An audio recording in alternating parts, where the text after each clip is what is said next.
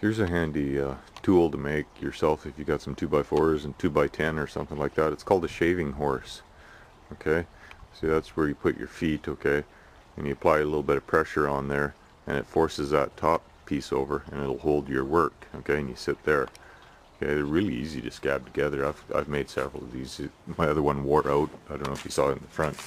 So anyways, see if I can show you like that. Okay, you put your feet down there like that, and then as you push, you can see that, and it'll grip. Boy, it'll grip really, really, really good. But you can apply as much pressure as you want, just enough to hold it. So if you're working with something that you don't want all marred up and stuff like in a vise, or or something long, these are really handy tools. These ones, of course, I always make it old style. I use wooden pegs and stuff like that. In